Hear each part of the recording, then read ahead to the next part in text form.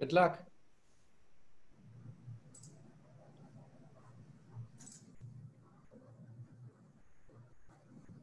Okay. Hello, everyone. We're going to give 1 or 2 minutes for the attendees to join, but we're going to start the webinar in like 1 minute once we have, you know, all the attendees on board.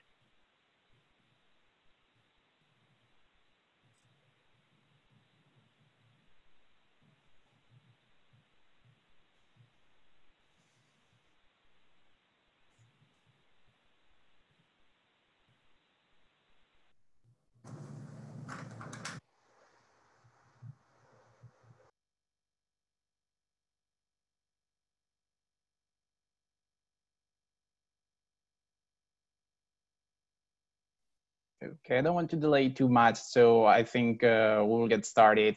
And I'm Rafael Carmona. I'm with the ICDR. I just want to take 1 minute to make a very brief introduction. First of all, thank you all for attending this webinar that we hope you will find interesting and entertaining.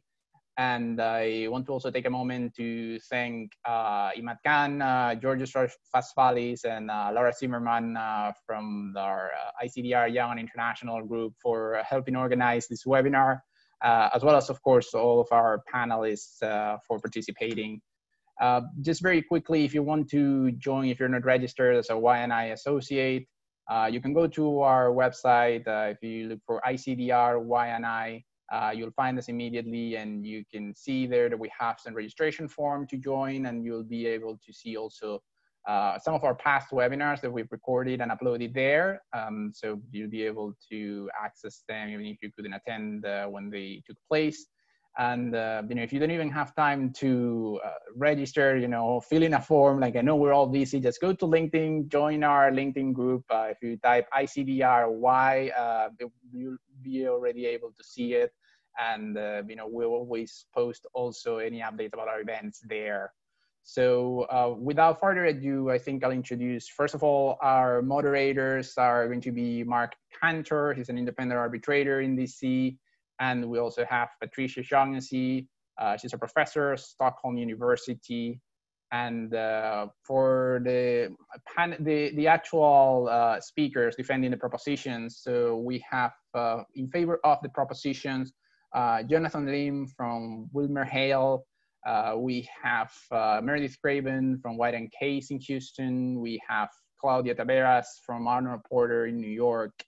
For the opposition team, we have Eric Van Eyken with Clyde & Co. in Montreal, Yuliya Kupchenko from Phil Fisher, London, and Francisco Franco from Baker McKenzie in Mexico City. So I think we're gonna have a very interesting debate. And with that, I leave the floor to our moderators, Mark Kantor and Patricia. So Mark, Patricia, you can take it from here. Thank you. Patricia, your mute's on. Patricia, you're muted. You don't want to have a cyber meeting, is that right, Green? So today we're going to start with the first debate.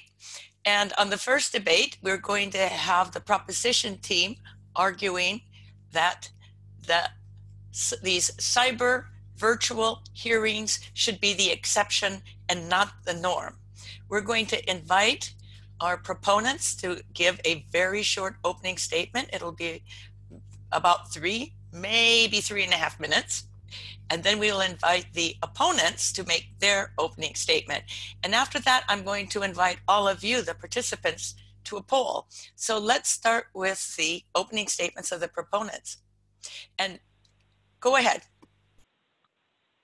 I don't mean to cut you off.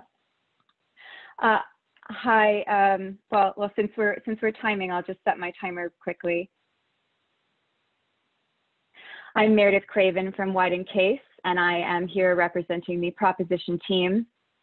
As we all know, and as many of us have experienced firsthand, the global health crisis has popularized virtual hearings and rendered them a necessity in many arbitrations.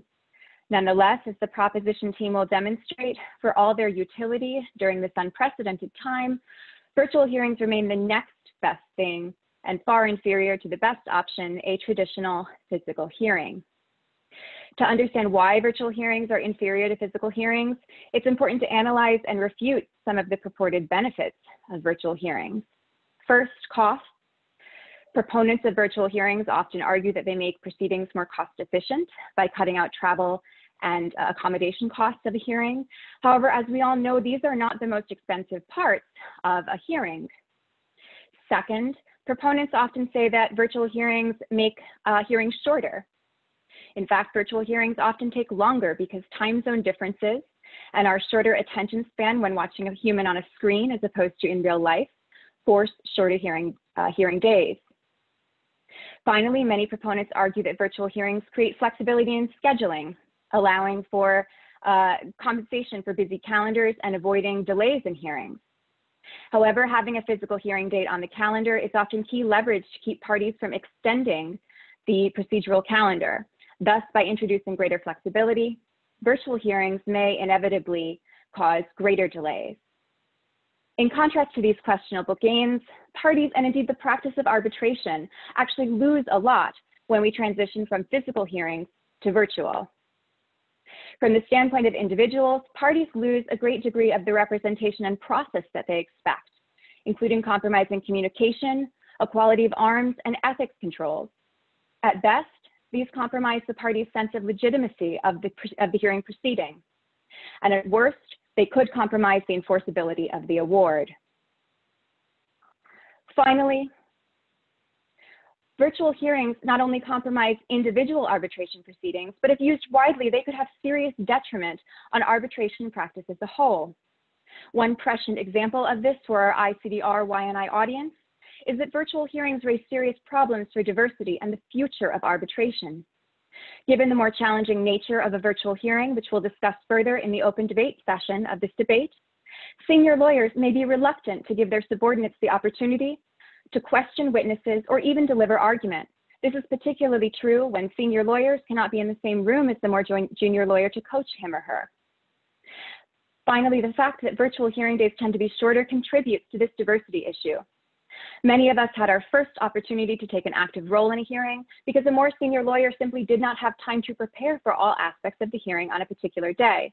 So we got a small cross in the afternoon so that the more senior lawyer could prepare for a more substantial cross in the morning.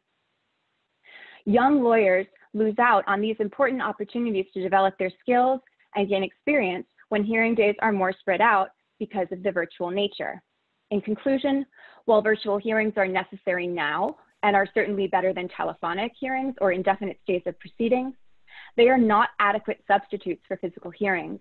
In the post-COVID world, they should be used only in exceptional circumstances where it is not possible to have a physical hearing. Well, I suspect the opponents are ready to jump all over you. Who's going? I am. Go for it, Yuliya. Yeah, from Phil Fisher, London. The circumstances of the lockdown are unique and present very unique challenges, but we have to think about the world after the lockdown, when normal life resumes, and we can learn from this experience. Those of us who've had the pleasure of experiencing virtual hearings firsthand realize that they're not as terrible as the other team will have us believe. With the benefit of practice and training, virtual hearings can easily replace most in-person hearings and save parties time and money in the process. One of the main benefits of virtual hearings, as we've just heard, is their flexibility. It is much easier to accommodate hearing dates in the tribunal and the parties' diaries when you only need to consider the actual hearing dates and the additional travel days. Fixing a hearing sooner will result in swifter resolution of arbitrations. For longer hearings, it is possible to split them up into multiple parts, making it easier to fit again in tribunal parties' diaries. This is easily possible to do virtual hearings and very costly to do in in-person hearings. This is why the virtual hearings are of particular benefit for bifurcated proceedings. Once virtual hearings become more common and we get over the initial investment into the hardware, the software, the training, the cost savings will be significant. Yes, we will eliminate travel, accommodation, venue costs. They are not the most significant costs of a hearing, but they are significant and they can be reduced by virtual hearings. The only cost of virtual hearings will be technology, virtual technology, will become even cheaper the more we use it in the future. And of course, reducing our work-related travel will only have a positive impact on the environment. And we all know how important it is to keep our carbon footprint down. Opponents of virtual hearing will argue that only an in-person hearing are suitable for witnesses and cross-examination of experts. This is an outdated view. Witnesses give evidence by VC fairly commonly in normal in-person hearings. I'm sure most of the panelists have been involved in in-person hearings where one or more witnesses have had to give evidence by VC. We all adapt. There's no reason why cross-examination by VC cannot be as effective as in person. Any genuine factors about witness coaching or tampering can be alleviated with very simple measures. The other team will try to convince you that in-person hearings are the gold standard and nothing else will do, but their real objective is to preserve their opportunity to travel across the globe at their client's expense and charge additional fees for the unnecessary additional time that in-person hearings take. But we all must respect and adhere to arbitration rules, most of which require arbitrations to be conducted expeditiously and cost-effectively. Any virtual hearing will achieve that. Thank you. So with that, dear audience, you now have an opportunity in the poll to be able to indicate where, at this point, whether you agree or disagree that virtual hearings should remain the exception rather than the norm. So with that, I've launched your polling, and I ask everyone to please, got the first couple of votes, 5 agree. Oh, wow, they're coming in quickly. Agree still leading. Disagree is coming up. It's like a horse race. I don't know, disagrees are gonna have to speed up if they're gonna try to overtake agree. You guys were convincing. Okay, we got about another 30 seconds for you to vote. If you wanna try to beat the agree, then you're gonna have to be quick on your poll. Okay, 10, 9, 8, 7, 6, 5, 4, 3, 2, 1. 60% agree. How did we get such a round number? 40% disagree. So with that, let's the debate start, and let's see if our talented young and international advocates will be able to change your opinion in the next 15 minutes or so. So who's taking a bite out of what Yuliya just said? Patricia, I think I can start us off. So one of the more emphasized advantages that the opposition team has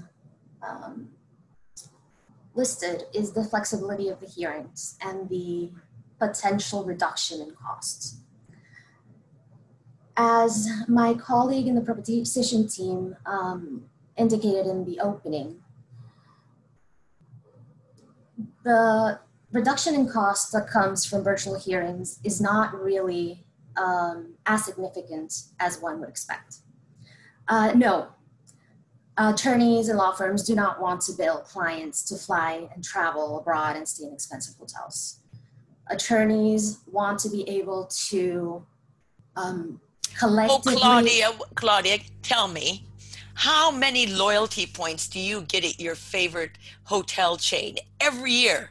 And how many times have you upgraded a flight or taken a vacation off the travel that you've done by going to some hearing or CMC?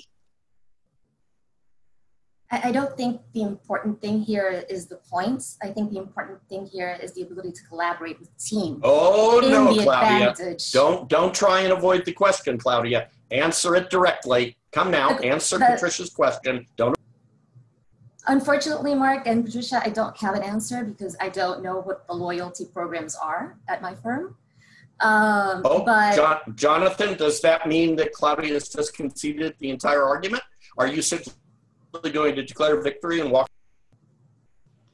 No, she hasn't. She doesn't even know what a loyalty program is at her firm. She doesn't use it. That's not a reason we want hearings. We want hearings because they're fairer and they provide due process to parties. Well, put some meat on that bare bone due process argument.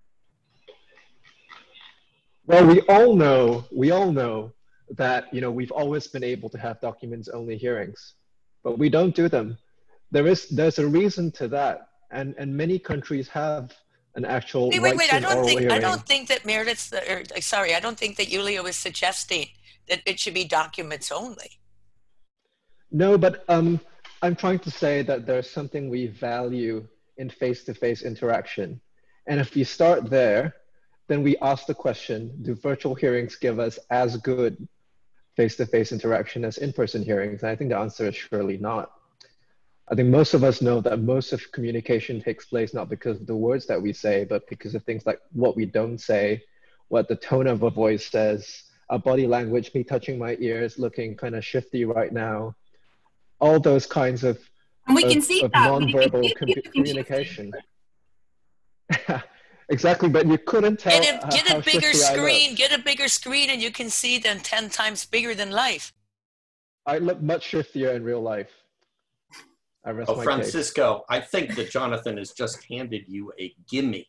Is it at all persuasive that arbitrators and counsel can really read body language? Every psychological study I've ever read said that is, in technical terms, baloney. Come now, Francisco. It is baloney indeed. You can do it. You can also do it on the screen. There's no big difference. I mean, we read body language on the screen every time. When we see, for example, a news anchor on CNN calling out some Republican senator, we can see their demeanor clearly. So I don't think it makes a difference whether it's in person or in video. Oh, so you think that U.S. politicians are good actors? You may be the only one who believes that. Meredith, that's a hand over to you. I'm gonna save Francisco from having to answer his question about his opinion on American politicians, because that seems like the toughest question of the day. And just say, I think that a really important example to look at as to why body language is actually important is our current choice of virtual hearings over telephonic hearings. We've done telephonic hearings, for example, CMCs and procedural conferences for years when we feel like it's not feasible to get everyone together. But when the coronavirus came and people were not able to travel, period, we didn't go to telephonic hearings. We looked for something that gave us some sort of connection to that 93% of communication that's nonverbal, that physical body language, tone of voice, and facial expression. And so it's clear from the way that we've expressed our preferences now that we as a practice really do have a preference for that additional level of communication. Yes, but we achieved it now. By video, we can see you, your facial expressions, we can hear you, and your tone of voice. You can see my hand gestures right in front of me. We have all that by video. Well, we do, but we don't have it. Oh, sorry. Yeah. I want you to address a question from Albert Goldson on our Q&A already. And that is, what about the time and expense pressures of travel and in-person meetings strongly favoring those who are exceptionally well-funded? Wouldn't virtual meetings level the playing field and be more equitable? That's a good question. In some ways, there is an increased equity in that, for example, some counsel are able to, travel first class around the world on their client's dime, and others maybe are not, maybe have greater difficulty traveling. However, you can't, the inequities will exist regardless of the platform on which you're operating. And in fact, there may be greater inequities associated with virtual hearings. What do I mean by that? Virtual hearings put us all at the mercy of what technology is available to us. And so what you'll find is that some entities have access to better technology, better software. Wait. I'm going to invite Eric to tell us, do we have such an even playing field today? I mean, is it that every party comes to an arbitration equally resourced? Is it some obligation of the system to make sure everybody has the same competence, lawyers and experts and funding, and get a third-party funder? Eric. And of course not. Right now, we know that in-person hearings are definitely not equal. If you're able to afford that law firm, which can staff the file with 15, 20 lawyers on it, that's going to give an advantage. Virtual hearings allow both sides to potentially add more people to the team at far less cost in terms of travel and similar, and allow people to build bigger teams. And the idea that somehow, people won't be able to afford the technology. Every laptop these days, every cell phone comes with a video camera. Internet connections are available around the globe. There's simply no actual technological hurdle here. And I think we saw that at this year's VisMoot, where we had participants joining in from all over the place. Oh, Eric, how much you overestimate the skills with technology of the arbitrators, many of whom still use Gmail, email accounts, and rely on a single computer that could have been bought by your grandmother. I mean, surely someone on the green side can correct Eric's mistakes here. Johnny? Tell Eric why he's wrong. Or do you agree with him? Most arbitrators are very proficient in technology, but we all know that everyone has their limitations. And I think for Eric's argument assumes that a certain level of technology exists for everybody, but we're all familiar with that client who even relies on a power generator and has intermittent power supply. I think frankly the opposition's argument has assumptions that are very Euro and American centric. I think we need to make sure that the system works for everybody. Arbitrators in countries which require power generators to operate the internet, and arbitrators in London and in Paris. The system has to work for everybody. So you're saying that clients ought to be permitted to engage counsel who have inadequate technology, inadequate technological experience, and inadequate equipment, and that it's the responsibility of institutions, arbitrators, and opposing counsel to equalize those circumstances? Isn't that a bit of a fantasy world, Jonathan?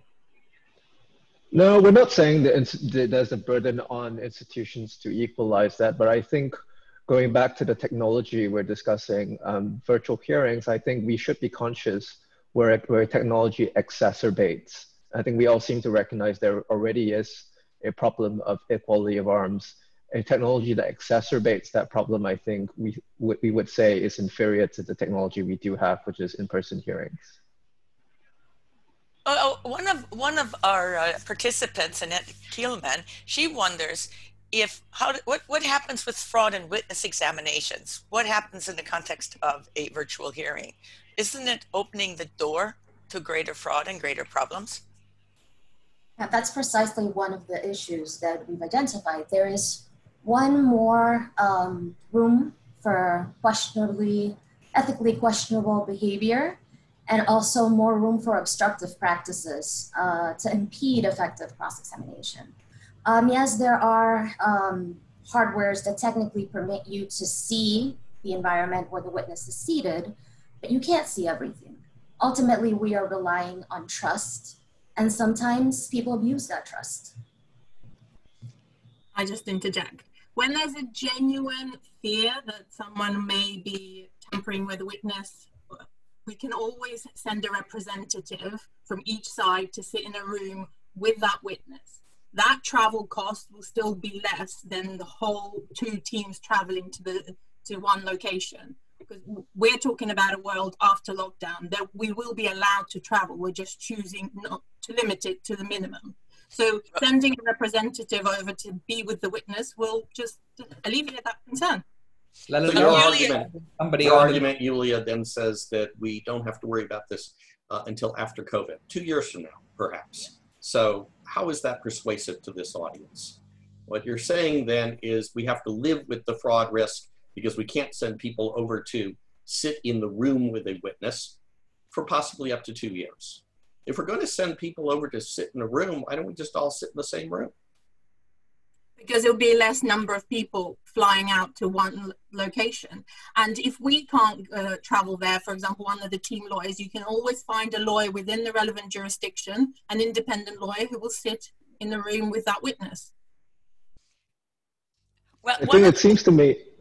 One of the questions that has been asked in the Q&A is, aren't you also saving quite a lot of time and effort? And people will not be tired from traveling. They won't be jet lagged. You'll be able to all work more effectively. Not I think, Eric, you had a great point about this. I think that's exactly it. And we talk about modernizing the profession. We talk about making sure there's better work-life balance and making sure there's greater diversity. I think my colleagues opposite said, well, you get that greater diversity by being able to say, yes, we can have counsel participating who have children at home, who have family obligations towards parents or friends, who have pets to be taken care of. We can have those shorter days. We can increase the focus on the case during that small amount of the virtual hearing that the day is dedicated to, and be rested, not have that burden of jet lag, not have the disaster that comes from having that witness who flew in the day before because they want to save money and is jet lagged and looks incoherent, but actually is quite credible, but has simply been forced to look bad because of the challenges of in-person hearing. So Eric, you can solve that problem by arriving a day early. Moreover, it seems to me that you are assuming that your clients care about your work-life balance. I had a few decades as a practicing lawyer. I don't recall any of my clients giving a hoot about my work-life balance. Do you have that kind of client? If so, I'd love to know the name. Aspirational future. Our performance. Meredith, do you have clients like that?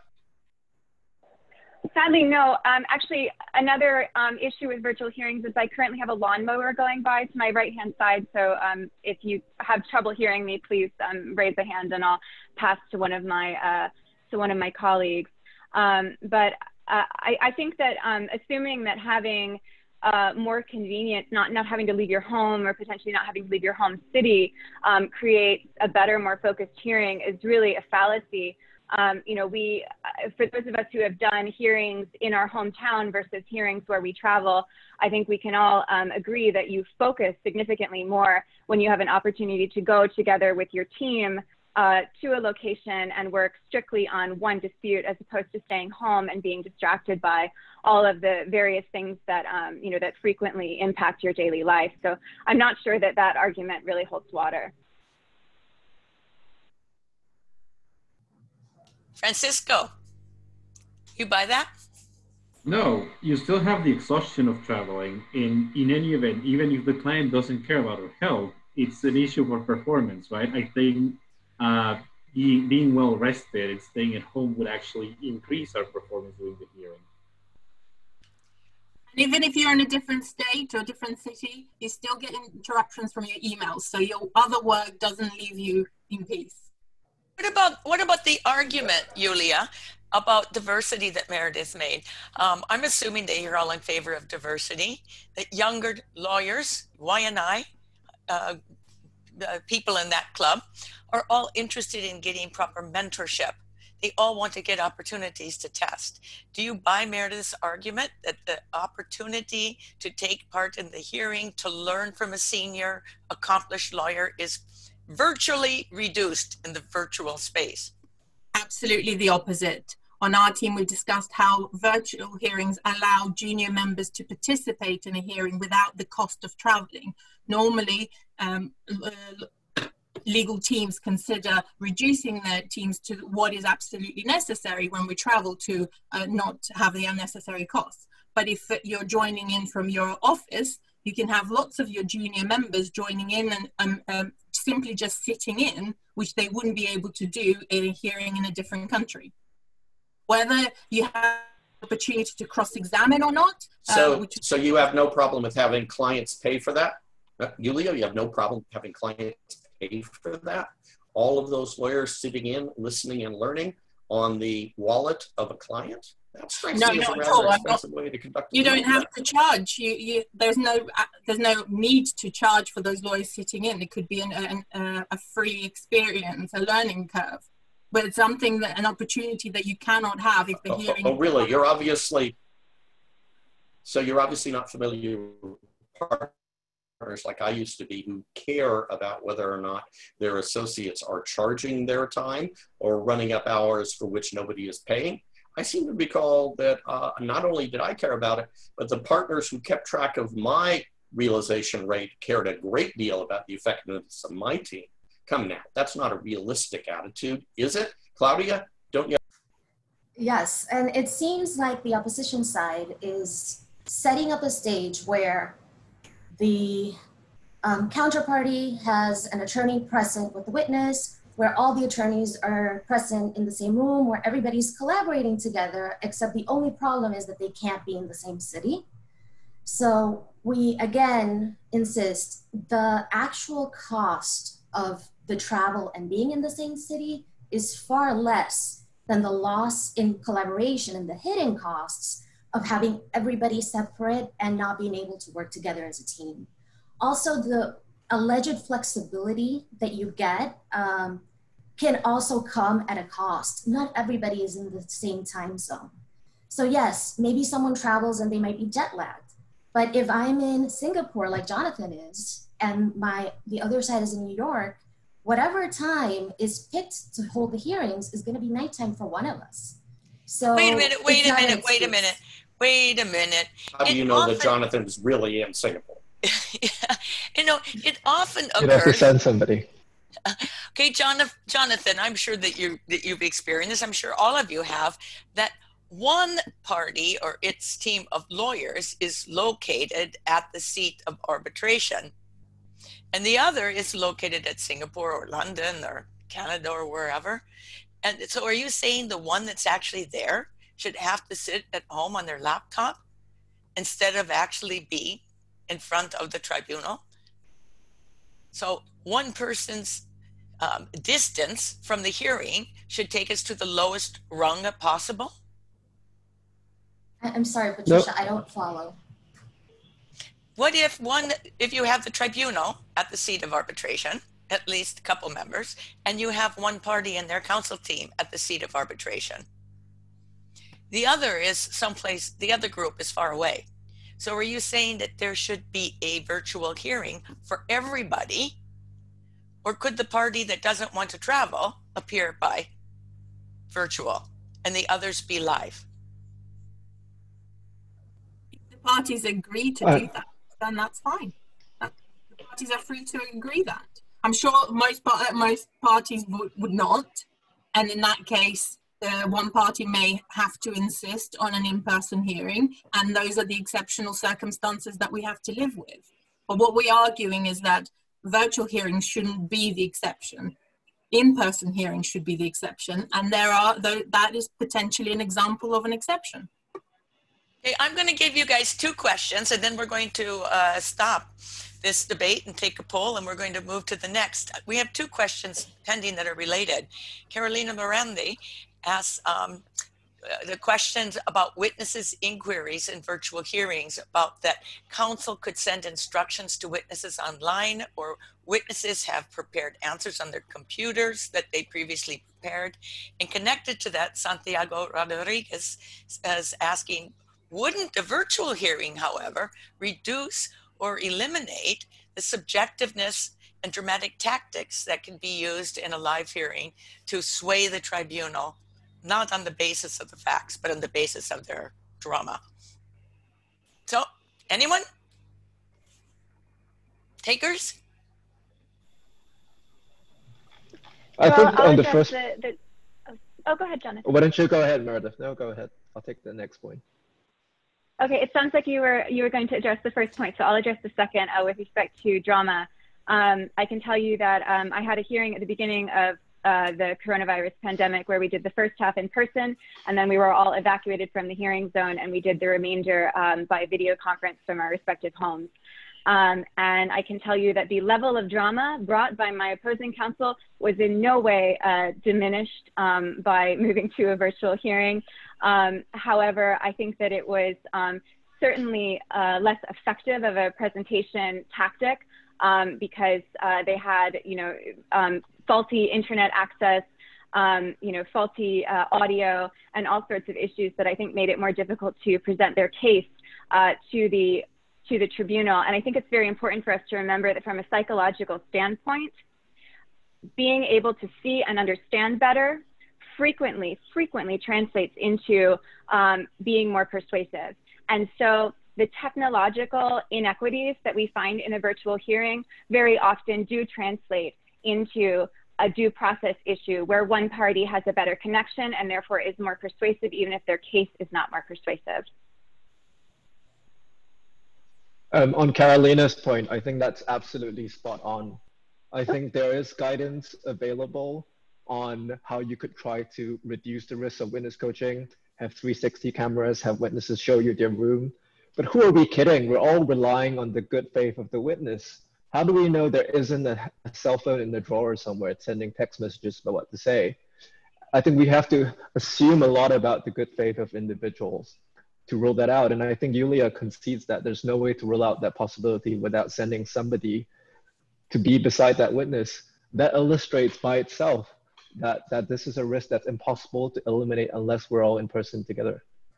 So Yuliya, Jonathan has just impugned your reputation for advocacy. How do you respond to that? Well, on the witness question, I think it's pretty clear from the video when a witness is being distracted by something, if they're pulling out a phone from a drawer or someone is whispering in their ear. I think we could read that from the body language.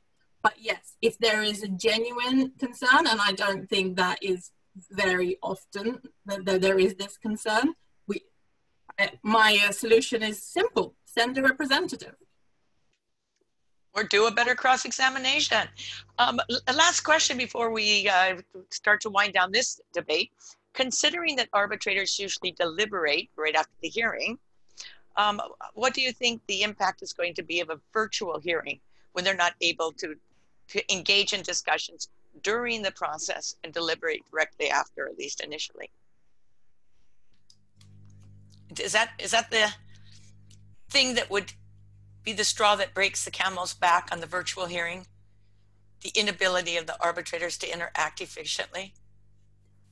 I don't see a problem with arbitrators not being able to deliberate together in another Zoom or in another telephone call. Deliberation does not have to happen in person. They can all continue in a different virtual room. Yuliya, how do you satisfy the problem of time zones then? When the arbitrators sitting in different time zones, some of them may be quite late or quite early when the time comes for deliberations. That's unlike the case in in-person hearings where you break at 4, 5, 6, 7, depending on stamina, and then the arbitrators can deliberate promptly thereafter, usually over a good steak at a nice restaurant, and then retreat to our fine hotels. Absolutely. That's why I'm an arbitrator, isn't it? In order to go to good hotels and eat fine meals. Everybody knows that's true. Not very sustainable of you. You should be eating something vegetarian and staying at home on your computer. We all need to be environmentally friendly. Time zones is an issue. We recognize that it is a major drawback, and it's something that we have to live with and adapt to. We just have to see the bigger positives of virtual hearings and accept the negatives and work around them. And then your argument then is just suck it up. I mean, come on, Green Team, you've got an answer for that, don't you? I'll take this unless one of my colleagues would like to jump in. I think that the inefficiencies or time zone issues, et cetera, of tribunal deliberations following a virtual hearing are problematic, but in fact, potentially the most problematic issue with virtual deliberations is, well, wouldn't we all love to know what the arbitrators are saying after the hearing? And when we have virtual deliberations, for some unethical parties, there is in fact a way to find out what tribunals are saying during their deliberations following the hearing. Sounds like this is the next debate topic getting introduced, cybersecurity. This potentially exactly ties into our next topic, so I don't want to get ahead of myself, but I think that there are some very serious cybersecurity issues associated with transitioning to virtual And hearings of course, and there having aren't these any deliberations. issues with real hearings. Of course, that we've never seen that happen. One last thing. One of the attendees has asked about the views of translations and in virtual hearings. I had a disastrous Zoom meeting this morning with attempts at having contemporaneous translation. It was 45 minutes of gibberish before we decided to go to consecutive. And then it broke down quite a lot with the consecutive and questions. Isn't that really a problem in international arbitration? You know, time zones plus translations, you add all this together. Doesn't that just really pull the rug out from under the argument? Yes, that's part of the difficulties that we've identified. If you have simultaneous translations or translations in general, you're going to have more hardware.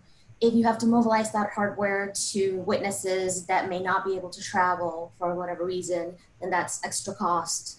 And translation depends a lot on visual cues. You were mentioning the consecutive translation. For consecutive translations to work, the translator has to know when the person's going to make a pause and then make the translation. It's virtually impracticable to do that when you are not physically present. Although we can easily have, and perhaps more easily have, translators found at the witness's physical location. Have them in the room with the witness and provide that translation from that witness location. Eric, I've seen enough disagreements about who the translator is to suspect that opposing counsel may be very uncomfortable with the idea of having a local translator translating on behalf of a local witness without a Czech translator also in the location or elsewhere. And then you have two translators, and that doubles the problems with technology, doesn't it? I think if we're getting into issues of the translator mistranslating, thankfully or hopefully somebody on counsel's side will speak the language, will be able to intervene, and that can be fixed on the transcript or afterwards. We have Giorgio recommending that we might consider a middle ground about using combinations of virtual and in-person by having large rooms with social distancing, and I guess we could be wearing PPE and plastic masks and having some kind of post stay at home, but not yet back to the real world. I think we could discuss this and debate this on and on, but I think we now need to segue into the closing statements and then going to the poll to see whether or not anyone changed their mind before we go into the cybersecurity. So may I invite closing statements? This is Johnny for the proposition. We basically heard from the opposition that in a pandemic with constrained air travel and limitations on movements of persons, where an in-person hearing is not possible in the foreseeable future, that virtual hearings are okay, that they're not as terrible as people think. That's because they're better than the next best alternative, which is indefinite postponement of an in-person hearing in an evolving pandemic that few of us fully understand. But leave aside those clearly exceptional circumstances. Let's put ourselves in a world where there aren't stay-home orders, where there aren't the same restrictions in travel. If you had the option of both on the same day, both equally feasible, would you as counsel advise your client to take a virtual hearing? Would you as an arbitrator order a virtual hearing in all cases? Would you as an institution amending your rules be comfortable with a provision that says all hearings will be virtual unless exceptionally justified? That is what the opposition has to show to succeed. And we all know that is completely unrealistic. My colleagues have shown that the supposed cost and efficiency benefits of virtual hearings are often overstated. And we've heard even from our colleagues from the other side of the various problems that are still works in progress and trying to be solved. I think we've heard that witness coaching is impossible to rule out without someone in person. Time zone issues continue to be a problem. And we all know that ensuring a level playing field becomes even more challenging when we add technological diversity into the mix. And we haven't even begun to talk about cybersecurity concerns. I rest my case. And may we hear from the red group? Yes, hi. Gonna be me. So, one thing that we never heard the proposition challenge is the benefits of in the environment by not traveling to a hearing. Those are great benefits. We need to save the world. I mean, we're having this pandemic problem because we're not taking enough care about the world. That's one. Second, there's flexibility. We've all been in a hearing where we're just rushing to finish because we only have the hearing venue booked for a week or two, right? And also, we have not considered all the hurdles that we have to take care of before a hearing. So we have a witness and expert coming from a different place. All these we need to help them arrange their visas. We need to help them book a hotel. We need to find hotels. Maybe you have your hearing date, but it might move. So you have to make all these last minute changes to your travel schedule. And most importantly, although, as Mark said, the client might not care about our health, it is a fact that if we're well rested, our performance is going to be better. And Johnny will not let me lie, but this Professor Bourne has said that at a hearing, a virtual hearing is the same as a hearing because you're providing the parties an opportunity to state their case live. So with that, I would like to close. Thank you. I'm going to relaunch the poll to see whether or not anyone changed their mind. So I invite everyone now, all the attendees, to now vote again. Wow. The agree or fast, but it's kind of okay. We're 63, 38, 62, 65, 35, 67, 30. Disagree, you better get in there. We're back up to where we were. I think the agrees are faster to agree and the disagrees are pondering whether or not they should disagree. Okay, 5 seconds and we will close the poll. We have many who are not voting, so you still get a chance. Down to a couple of seconds.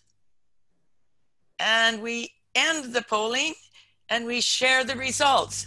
And you know what? It's exactly the same. So with that, thank you to our great debaters. I think they're now warmed up, and I think we're now going to bring the master moderator in to launch the cyber debate. Mark? Patricia, thank you for leading the moderation of the first question. It falls to me now to raise the second question. You will all recall that is whether arbitral institutions must do more to address cybersecurity risks in international arbitration. And once again, the green team remains the same, the proponents of the question, and the red team remains the same, the opponents to the question. And Patricia and I remain your typical pain in the tail gadflies, also known as moderators. Patricia, I wonder, would you care to poll the audience on this second question about arbitral institutions and cybersecurity? I sure do. So here we go. Arbitral institutions must do more to address cybersecurity risks in international arbitration. Please note the obligation would be on the Arbitral Institute. Agree or disagree? So it's now open for your voting. Wow, so far everybody wants to put the responsibility on the arbitral institutes. Disagrees are starting to come in. I would say based upon this scientific study that people are quicker to agree with the proposition than to disagree.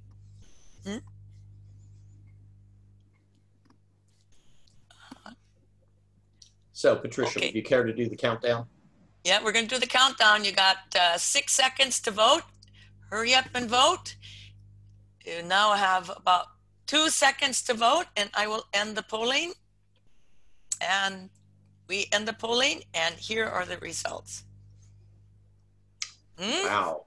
I think the representatives of the ICDR among the attendees may be quivering in their boots just a little bit, as is our co-host, Raphael. Yeah, you guys better start upping your budget on changing your rules. And this could be a new competitive edge for some arbitration institutes. Go at it, proponents. Okay, I want to hear opening statements. Let's hear them from the green team first and then the red team. Who will speak for the green? I will. You know, before you begin, Jonathan, I just know people have been asking the question online in other forums. Why is it we all feel the need to lift our hand on virtual hearings, but not in in-person hearings, exactly like you did? You might consider that and answer that in the chat session. But why don't you proceed with opening statement? That's an interesting question, Mark. I'm not sure I have an answer, but that felt was instinctive at the moment. Let me open for the green team. We're all aware that the increasing digitalization of information, how it's conveyed, how it's stored, comes with risks. Cybersecurity risks are essentially the risks that there could be unintended or unauthorized access, changing, or destruction of data on platforms and computers and on networks. I've just switched my audio provider, so if I'm not clear, let me know. I've just had to switch off instead of headphones. But if you can hear me, could I get a hands up? Great. So the motion before us today is that arbitral institutions must do more to address cybersecurity risks. This motion really doesn't need any advocacy. It argues itself. Let's walk through it. There are three parts to the motion. Are there cybersecurity risks in international arbitration? Yes, unarguably. Should they be addressed? Yes, surely. What are arbitral institutions doing about these risks? With some limited exceptions like the ICDR, close to nothing. Clearly, they must do more. I'll elaborate on each of these points. Let's start with the first. It's unarguable that there are cybersecurity risks in international arbitration. We've seen highly publicized reports of data breaches. For example, recently it was a report that Australian institutions, including hospitals, were the target of a targeted hacking operation by a state-based hacker. These kinds of attacks on businesses, on law firms, on arbitral institutions can have very serious financial and reputational consequences. In fact, there was a very highly publicized attack on the PCA's website in relation to the Philippines-China arbitration. That website was implanted with a malicious code that posed a risk to anybody visiting the website, not just to the parties, anybody visiting the website. And with the number of people involved in arbitration with law firms, and in law firms you have interns, paralegals, lawyers, secretaries. With access to the data, you've got arbitrators, their assistants, arbitral institutions, parties, witnesses, third-party providers, virtual hearing data platforms. All these are vectors of cybersecurity risks. I think we can all accept that there is a problem. What are institutions doing about it? Close to nothing. Most arbitral institutions do not make provision for cybersecurity issues. They do not address how vulnerable information is to be identified, how breaches are supposed to be prevented or detected, or how they're supposed to be responded to. The ICDR, of course, is one exception, and we'll talk about that in the course of our submissions. But clearly they must do more. The one question you might want me to address is why institutions— Oh, Jonathan, I'm not sure I want you to address it. You're running close to your 3.5 minutes. We're doing a countdown now. You better begin to sum up. 10, 9, 8, 7, 6, arbitral institutions 5, are better placed than 4, tribunals and 3, parties to address 2, security issues. You're muted. Tribunals simply do not have the tools to do so. An arbitral institution— You've just been muted, Jonathan, because you exceeded your time. This is the power of online hearings. I control the mute button. So that, until I muted Jonathan, that was a pretty persuasive argument, Red Team. Are you simply going to concede and go home and lick your wounds, or do you have something to say about this? Who will speak for the Reds? I have that pleasure. So cyber risks. It's a pretty nebulous concept. We hear about blockchain contracts, we hear about cryptocurrency, and those are also nebulous concepts. But unlike those, chances are everybody in the audience has already been the victim of a cyber attack. You can check if your email's been hacked, you can see if your passwords have been put on the internet. It's real. So that we're in agreement with my colleagues opposite. And if you talk to your firm's IT people, they will tell you there are dozens, if not hundreds of attacks on your firm a day. The threat is real. But what does it mean in the context of an arbitration? What does it mean to actually do something? And yes, institutions should have to do something more.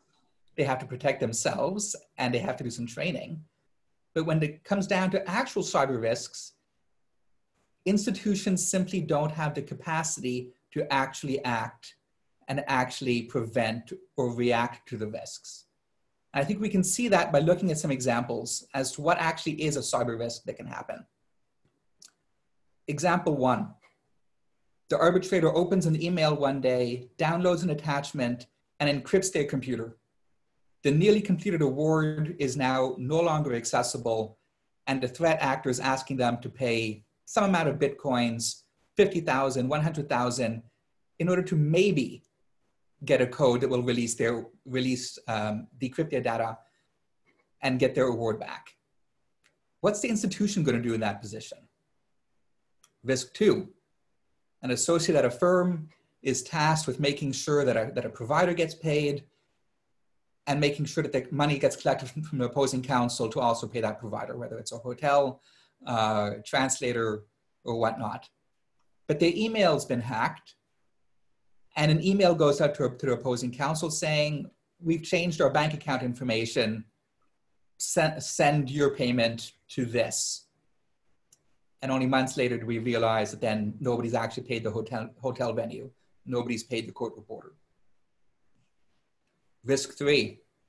Eric, I see you're beginning to run out of time too, as well as test the patience of the arbitrators who, of course, have limited attention span. 10, 9, 8, I think the reality 7, is only the tribunal 6, and the parties 5, can determine what is 4, needed for their case. 3, 2, 1, and you're muted. You know, listening to those arguments, Patricia, I'm beginning to wonder whether these teams have an appreciation of where the true cyber risks really exist. Arbitral institutions have almost no interaction with counsel and arbitrators regarding the development of the case, regarding exchanges between the parties, regarding arbitrator communications, regarding arbitrator folders, files on the cloud, on the computer.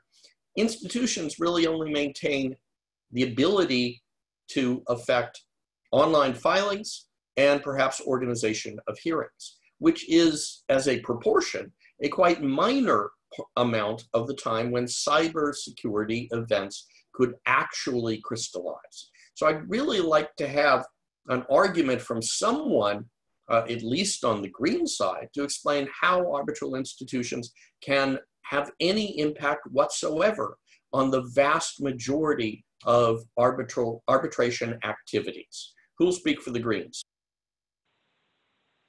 I'm not going to raise my hand because I don't want to fall victim to the convention, but I'll take this first point. So I think it is a little bit of a misunderstanding of the issue to say that just because institutions don't control the server from which the arbitrator is sharing emails or communications about the case means that the institution can't have some influence over the way that data is dealt with by the arbitrators. And there are two ways to look at this. One is within the context of cybersecurity and current guidelines, and the other is within the context of guidelines that institutions provide generally. So with respect to the first, if you look at the guidelines that do exist currently for cybersecurity, many of them focus on things like educating arbitrators on how to protect their own data that is stored on their own computer, not within the server of the institution. So things like changing your password regularly, that sort of thing, you know, basically how to tie your shoelaces from a cybersecurity standpoint. And so the proposition's position is that those guidelines need to be more advanced in order to account for the more advanced cybersecurity risks. We're not just talking about tying your shoes, we're talking about slipping on a banana peel that a third party has thrown in the way. And the second reason the second way that you should look at this is in the context of guidelines that that institutions like the ICDR issue with respect to other topics. So for example, when you look at guidance on how to manage a hearing, the institution is not managing the hearing the same way that the institution is not managing how an arbitrator is storing files. But the institution puts out a guide that provides detailed information and also support for arbitrator decisions on how to deal with various management problems. And so cybersecurity can be dealt with in a similar way. Isn't it a matter that the institutions want to get paid as much as possible for doing as little as possible? Do the institutions want to take responsibility and potential liability? Would you like me to take this one, or? I think we should pass the ball. Maybe we should let Johnny have his last 30 seconds he didn't get. I think whether or not institutions want to take on the responsibility, they already do have the responsibility. Documents are already filed with institutions electronically, and because they are document repositories, they already have a responsibility for the information that's entrusted with them. So regardless of whether they do less or more, the responsibility is already on them. But Jonathan, isn't that only for a small portion of the activity? Meredith is suggesting that an arbitral institution can govern my conduct as an arbitrator with best practices guidelines and no ability to enforce those guidelines with respect to my treatment of data on my system. That seems to me like an easy hit out of the park response on the part of the red team. Yuliya, are you just going to let them go silent on that? Not point out the obvious weakness of that kind of argument? It's obvious that the institutions do not have the power to enforce any rules that they may set. They cannot deal with any hacks that have happened. They cannot impose any penalties on the parties or the arbitrator. The only thing the institutions can do is provide some guidance. It is really for the parties to control the process, to enforce the rules, the tribunal to enforce the rules. So it really is. But you say it's up to the parties. How often do you find the parties have exactly the same idea and the same budget and are able to agree on these pretty technical and detailed logistics? And do you think that grandpa and grandma arbitrator are going to be able to guide in this? No, it will be, the emphasis will be on the parties to agree.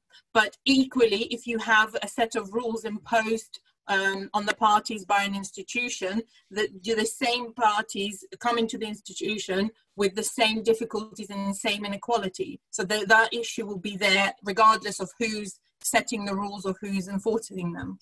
But isn't it a matter of trying to find the appropriate solutions for the particular case? Is there some kind of guidelines that can provide any real helpfulness by having a one-size-fits-all approach? We cannot have a one-size-fits-all approach for all arbitrations. They're all too different. They're too different in terms of scale of the arbitration, the number of parties, the quality of arms is different. That's why each of the two parties have to come together and decide what cybersecurity measures they're going to have in place for that particular arbitration. Yuliya, you are assuming a great deal of cooperation between two sides that adamantly dislike each other. The parties certainly, and by midway through any arbitration, often counsel. I mean, they counsel on one side and parties on one side don't have any expectation that they'll be responsible for the cybersecurity of the opponent, the other side. And arbitrators, especially independent arbitrators like me, simply don't have the necessary infrastructure or expertise to do that. Isn't your approach simply a recipe for unilateral conduct by each side with no ability to test and enforce? Well, I would disagree. There are guidelines out there already available for parties to use as a baseline and then come to an agreement. And parties do have to come to an agreement already, for example, in procedural orders, the initial procedural order. So a level of cooperation is already there. This is not the only thing that the parties will have to agree on during the course of the proceedings. Colleagues of the opposition just mentioned the baseline, and that's precisely our point. No, there is no one-size-fits-all solution for every arbitration, but there are commonalities and baseline measures that should be adopted by arbitrations. And the proposition's submission is that arbitral institutions should be the ones developing what those baseline measures of mandatory implementation should be. Obviously, there's still room for the parties to collaborate and increase or amend if they come to agreements, but some baseline must exist. Expecting the parties to negotiate every aspect of a cybersecurity protocol that will impose obligations not only on the parties, but also on the arbitral tribunal and also with respect to the arbitral institution is impracticable. There are a lot of technical issues that the parties, their counsel, and even the arbitrators do not have the expertise to address. So all of the parties converge in administrative arbitrations in the arbitral institution. So the arbitral institution is the one that's best positioned to take on that lead and develop what those minimum baselines should be. Oh, now wait a minute, Claudia. So your expectation then is that an arbitral institution is not only going to establish a guideline for what kind of systems I should have as an arbitrator and what kind of experience and practice I should have as an arbitrator, but they're going to hold me accountable by throwing me off their list if it turns out I have an older computer and I don't have sufficient cybersecurity connections? Mark, I can tell you that one of our in our chat, Laura Zimmerman suggests that an institute should require arbitrators to disclose about their cybersecurity measures, and that they should require arbitrators to have at least baseline competence in order to even be confirmed. Well, does anybody agree or disagree with that proposal by Laura? Come now, someone could surely speak up to it. I expect the Greens would rather like it because they want arbitral institutions to intervene in my life quite heavily. And the Reds think that's probably quite impracticable. Who's got to buy the E&O for this, the institute or the arbitrators? No, I think Laura's idea is a great idea. Pity no institution's doing it. They clearly should take it up. They clearly should do more. And it illustrates a structural problem. If arbitrators are the ones that are the cause of a cybersecurity breach, I'm not sure it's a good solution to say parties and arbitrators can just sort it out between themselves, because parties and the tribunal are not in an equal position once a dispute has arisen. Parties cannot easily negotiate with arbitrators on the rules that they have to comply with. And the institution's much better place to do that. Carolina Morandi asks us if the responsibility is going to be pushed to the parties or burden the arbitrators, then what's the point of having an institutional arbitration and paying those fees? Why not just use an ad hoc?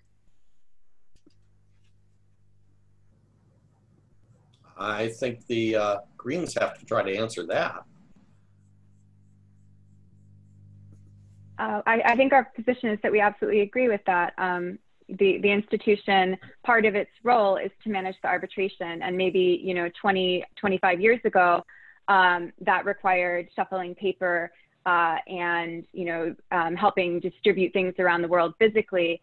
Now that involves management of data, and it involves some of the management of the arbitral proceeding involves managing the arbitrators, and it's we see a similar example, not to bring in another institution, but under the ICC rules, in order to manage costs, because that's an issue where it's difficult for parties to negotiate with arbitrators on their costs, particularly after the dispute has begun. And so the ICC has penalties now in place as of 2019 to encourage arbitrators to comply with efficiency and cost goals. Wait, you're talking about costs, Meredith.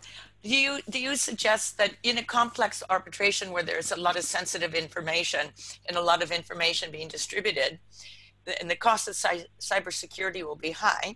If the Arbitrator Institute is going to have to shoulder some of that responsibility, are those all costs that should be shifted to the parties? And maybe the parties might say, we don't want that level of cybersecurity, it's too expensive. And the Institute will say, yes, but Meredith and Jonathan and Claudia have burdened us with ensuring that we meet this level. Well, this is why we recommend that institutions lay down a baseline, a general guideline that is formed by their systematic approach to cybersecurity issues and the economies of scale that give them better education. But then those cybersecurity guidelines can be adapted for the particular arbitration. And yes, in some cases, there might be a higher cost. So the default cost of a more expensive arbitration will be higher, assuming that the cybersecurity risks will also be higher.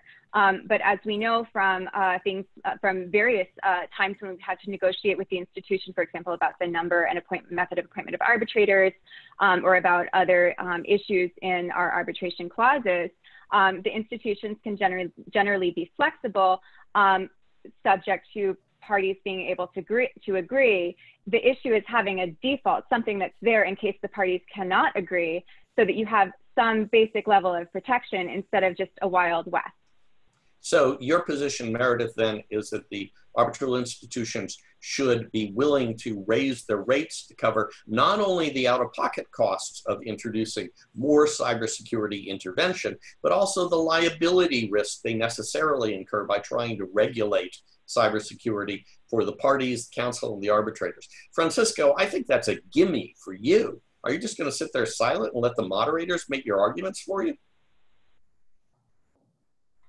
Well, no, but I mean, there's nothing more, there's not much to say on that. I mean, it's just, you cannot impose on the institutions so much. I mean, I think everyone here has conceded that there must be a baseline, but the institution cannot be asked to go above and beyond that baseline. Well, why not? They have waivers of immunity in their rules. They have immunity in their rules, and jurisprudence in every leading arbitral jurisdiction that I know of confirms that arbitral institutions get the same immunity as arbitrators. So why shouldn't arbitral institutions take on that risk? After all, arbitrators don't have the capacity to do that, and counsel and parties don't have the immunity. Correct. However, there's no one size fits all for all arbitrations. And then if we have a higher standard and impose it on the parties who don't want it, that would be an issue. And second, if normally, as you said, the parties will not reach an agreement, but that's why we have the tribunal, who will probably hear both parties' arguments on the need in the standards for cybersecurity, and then have the tribunal issue a decision on procedure order number 1. So most arbitrators are rather senior in age, because that's how you end up being an arbitrator after you've demonstrated in your career that you are trustworthy, or you can fool people into believing you're trustworthy. And those are the ones who are least likely to have the cyber capacity to make those decisions. Would you trust me to decide on, oh, so now I should hire a consultant and put that charge to the parties as well? I mean, come now, Francisco. Not necessarily, but the ICDR is providing courses, right? So if you have you taken one of those courses, Francisco? Not yet. Continue, Francisco. Sorry, Louise. If I can interject. You better, because Francisco is sitting there grinning.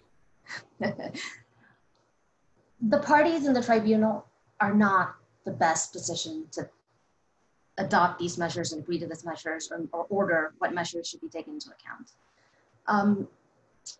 Once there's a dispute, normally procedural disputes, each party adopts a position that will strategically advantage that party, not necessarily serve to the best purposes or the integrity of the arbitration as a whole. Cybersecurity measures are not meant to be strategic issues, they're meant to be security issues. So the parties have misaligned incentives as to the positions they take, and will not necessarily work collaboratively. Also, cybersecurity measures would also apply to the tribunal.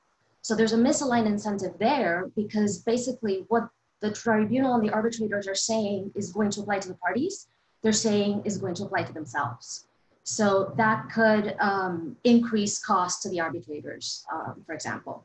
So no, they are not in the best position to make these determinations. Again, the arbitral institution is the one that should be making these baseline decisions. And then if additional needs are present, the parties can negotiate something else. Eric, how can you sit there and let her make that argument? I think the reality is, we all know the weakest link on the cybersecurity chain is the human element. And it might sound very nice and good to have the institution establish fancy guidelines and rules and principles, but it comes down to what can the arbitrators do? What are they comfortable with? And you can have a fancy setup, but if the arbitrator is just going to take that email, take that document, and put it on their their at-home USB key, or leave it at a coffee shop, it doesn't matter if you have those high things. So the reality is, you need to talk to the arbitrators, agree between the parties, counsel and the arbitrators, what are we actually doing? What are we comfortable doing? What steps can we take that we'll all actually comply with? And not just draft a 50-page piece of paper about the principles that maybe we can take or should take. So this just quickly gets us back to Johnny's point from earlier, which is who is best placed to negotiate with arbitrators and convince them to do something that they're not entirely comfortable with. So if you have a recalcitrant arbitrator who says, no, I've used Gmail for the last 10 years and I'm going to use Gmail until the day I die, then you may not be able to negotiate with that person in order to take any cybersecurity product or any cybersecurity steps. And so the institution, which actually has some sort of sway over the arbitrator and moreover doesn't have any skin in the game when it comes to the dispute, is much better placed to have that conversation with that person. But the institution also has much less knowledge of what's going on, doesn't it? I mean, after all, so much of what happens in an arbitration happens outside the electronic or paper record that the institution sees. Aren't you asking the one participant in the arbitration who has the least involvement to make the hardest decision? I think there's two. Go ahead. Go ahead. There's 2 points there. One, I think it is not an excuse for arbitrators to say that they don't have the knowledge and the skill set to deal with cybersecurity. Arbitrators need to learn and improve and get up to speed with the current world. Well, you really overestimate the ability and the willingness of some arbitrators to say that they need to learn and they need to up their game. Some of the arbitrators may say, I'm sitting as an arbitrator because the parties have complete confidence in my ability and I'm getting sufficient appointments and I don't see any reason to go back and sit with those ICDR Y and I kids in the classroom. But if the parties have a real concern about security risks, they may choose not to appoint those arbitrators who have no consideration for security. It may impact their wallets eventually, so they will have to learn how to adapt. And the second point is that, yes, the law firms and the lawyers themselves invest very heavily into cybersecurity protocols and protection measures, because we have to do that on a daily basis with all the documentation, all the materials that we have. So we are best placed to enforce and to set the standard for that arbitration, because we are doing it on a daily basis anyway, and we are dealing with the majority part of the arbitration process. How are you, it's one thing to say, and you got a lot of people to agree with you, that arbitral institutes ought to do more, but how are you going to actually get arbitral institutes across the globe to be willing to invest in, pay for, and implement and shoulder this pretty broad responsibility? Isn't it kind of a la-la land proposition you've come with?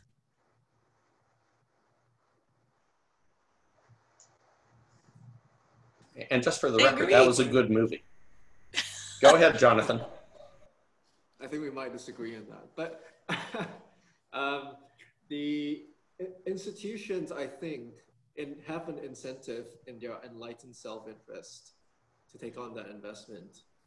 I think it differentiates them from the competition. They're ultimately commercial creatures in the marketplace for arbitration. And if you're like the ICDR and you've got cybersecurity best practices requiring arbitrators to undergo training, and suddenly a pandemic hits and all hearings are moved online, and then instead of just documents and requests for arbitration being in people's mailboxes, you also have testimony embedded in these deep sea cables that carry out internet. And that testimony is also now also vulnerable. In a situation like this, an institution that takes it on itself to address cybersecurity has clearly got a comparative advantage to its competitors. I think there's a huge case for enlightened self-interest here. And especially when they raise their rates to reflect their taking on that task. That's certainly persuasive. Just before we move over to the red team to talk about that, I just want to remind the audience that if you want to get some questions in, we're coming closer to the end. So you might use the Q&A if you want us to raise any questions. Yuliya, do you really think Jonathan's argument is persuasive there?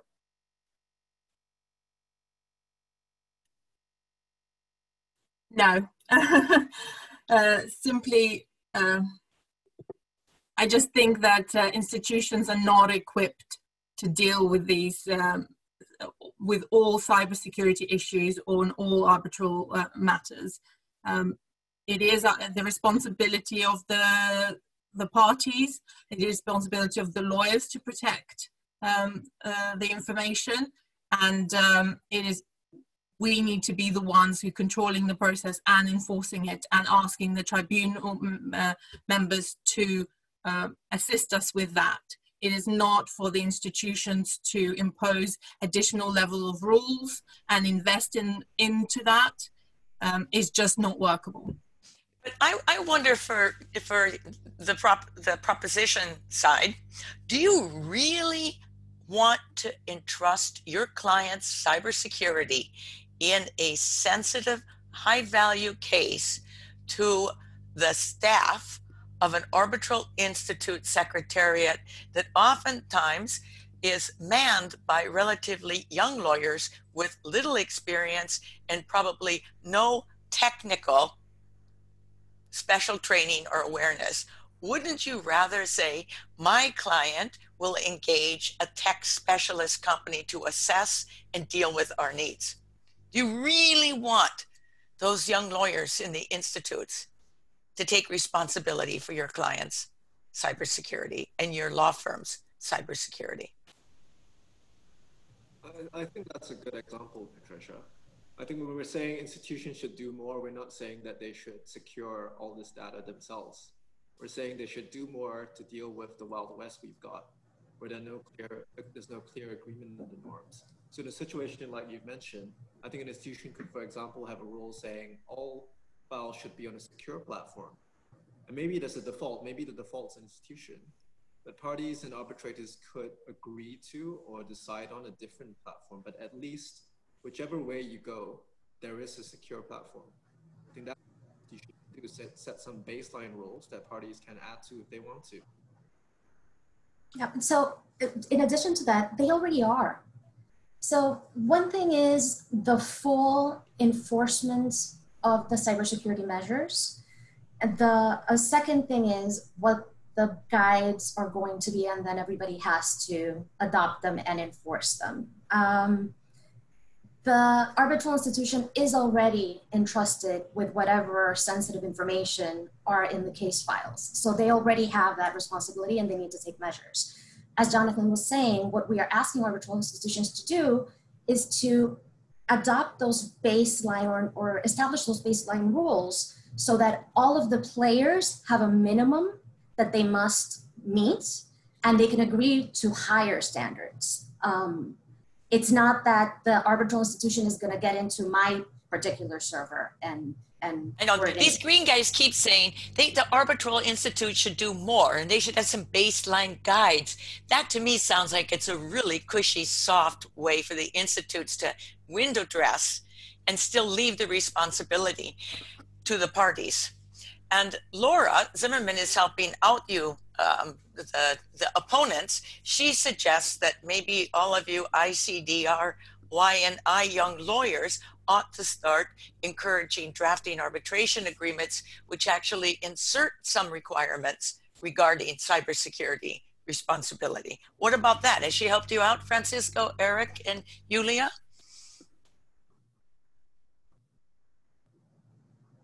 I think so. You know, we see arbitration clauses talking about confidentiality.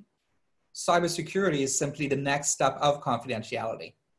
And whether that then means we need to interpret confidentiality in the arbitration clause to include a mandate to the panel to address this issue, or whether we need to actually augment the clause to do something else, is a bit, you know, neither here nor there. The obligation is there once you have that confidentiality obligation. But Eric, confidentiality is an issue that hasn't really changed much over the decades. On the other hand, cybersecurity, the velocity of technological change in the area of cyber, digital, virtual, even hard copy is enormous. Keeping up with the technological changes and the security required for that changes every single day. Doesn't that mean that an arbitration agreement couldn't have anything more than generalities in it, enjoining the arbitrator and the parties to think deeply about cybersecurity? But if the contract in question is going to last more than 90 days, you can't really write it to address whatever Jonathan meant by his phrase, a secure platform, because we have no idea what will be a secure platform 180 days from now. Zoom has certainly changed all by itself just in the last 3 months. And indeed, the contract can say, you know, the parties shall ensure that data meets privacy legislation, shall meet, you know, the current standard of the art in terms of cybersecurity. And it's then left up to the tribunal to decide what that is. And we know tribunals are quite capable of hearing complex disputes on technical issues and making decisions. This is simply all tribunals? Wow. Well, you know, I think it's fascinating as this is. I think we really need to have closing statements now. And then we can go to Patricia's polling.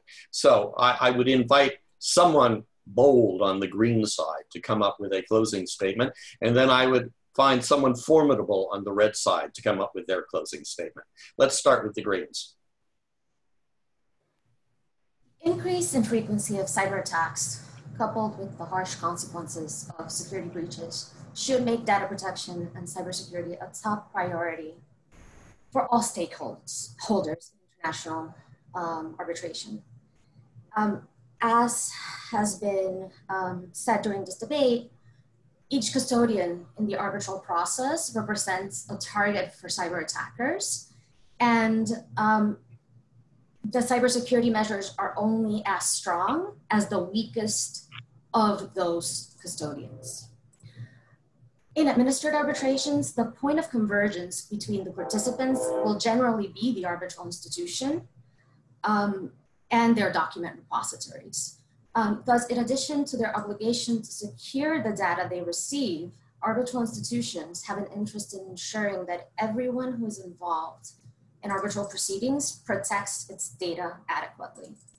Currently, if cybersecurity is addressed at all, arbitral institutions gently nudge participants to consider cybersecurity issues and leave it to the parties and arbitrators to determine what measures are appropriate based on the particular circumstances of each case. However, as we've discussed, expecting the parties to negotiate each component of a cybersecurity protocol that will impose obligations on the tribunal, on arbitral institutions, and the parties themselves after the dispute has arisen is impracticable.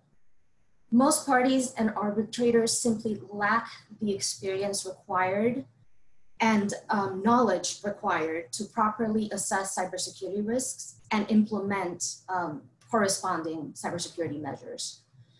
To be effective, cybersecurity measures must apply to the arbitrators as well as the parties and the arbitral institution.